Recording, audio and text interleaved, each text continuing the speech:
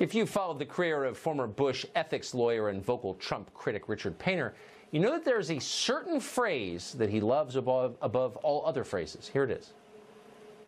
Some people see a dumpster fire and do nothing but watch the spectacle. This is a dumpster fire, and it's a dumpster fire with nuclear weapons. This is a dumpster fire.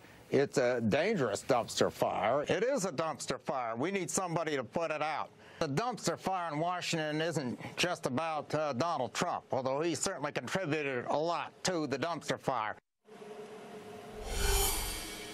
Richard Painter joins us tonight. Richard, thank you very much for coming on. Thank you, Tucker. It has come to our attention, this obsession with fire, dumpster fires, fire this, fire that. You cut an ad about fire. Are you a pyromaniac? No, I don't think so.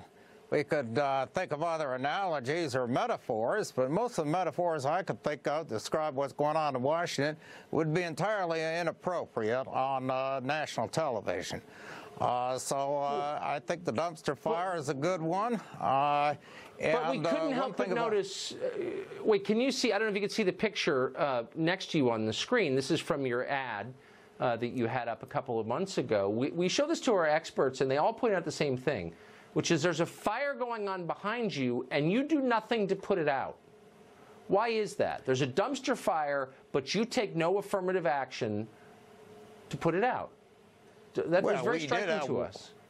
We had water go on that fire at the end of that ad. Now, this is But you played no role. You seem to be basking in its warmth, and yet you didn't try and douse it. I mean, you don't need to be Sigmund Freud to suspect there's something going on here. The real dumpster fire is in Washington. I've suggested a lot of ways to clean that up, get the money out of politics, and that's a problem in both political parties. And we had President Trump say he's going to drain the swamp. They brought in a lot of conflicts of interest. We need to get people out of Washington who have financial conflicts of interest. That included the Democratic senator I was running against who had $5 million worth of medical device stock. Hold on. The list goes There's on a fire. and on. Wait, hold on. This doesn't even make sense. Honestly, with respect, I know you're an attorney and a law professor, but there's a fire going on, but you want to drain the swamp at the same time? Is that even safe?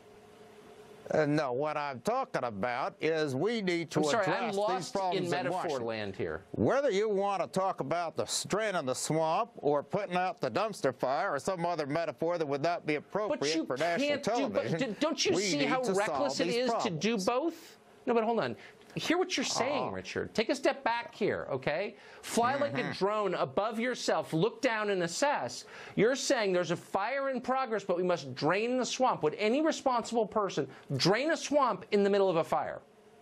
I didn't come up with the drain the swamp language. That was Donald Trump. He hasn't drained anything. He just bought a bunch of backfilling out of New York and New Jersey or wherever he found everybody coming down with financial conflicts of interest. But, you know, the Democrats have their problems, true. So let's focus on fixing this problem in Washington. Are they on fire, too?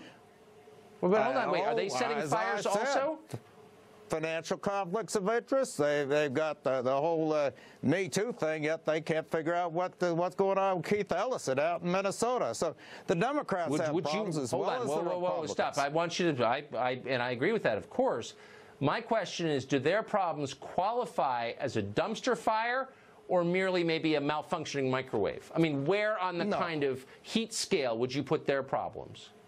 I'd say they're right in there with the Republican problems. Washington, D.C. is a dumpster fire, and we aren't going to put it out until we get the money out of politics, get the politicians to start behaving. Basically, you take the Republican dumpster, the Democratic dumpster, put them together, and you've got a conflagration there, don't you? Of course, and everybody just accuses the other party of being corrupt. And as I say, they don't bother to investigate. Says the man who stood in front of a burning dumpster and did nothing to put it out. We got to go. Unfortunately, Richard, good luck. Get the hose, take control, put out that fire. Good to see you. That is it for us this week. Be sure to tune into the show. Monday, we will be here, an exclusive story about big tech working to change the 2016 election results. Monday night, don't miss it.